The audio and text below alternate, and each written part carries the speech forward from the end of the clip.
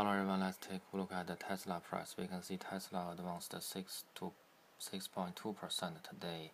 It's a big jump. If we change it to the daily chart, we can see here we finally got a breakout after the consolidation flat pattern here. And with the breakout, the volume is not very strong compared to the formal breakout level. We can see here is a breakout, the volume is strong, and then we have a long uptrend.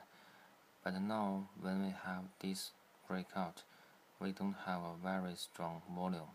That means this breakout maybe is a short-term pattern, maybe have a pullback after this breakout, because we are in a clearly overbought area. And also we can see we are a little bit too far from the 30 days EMA. So I think we need to be careful from here. Thank you.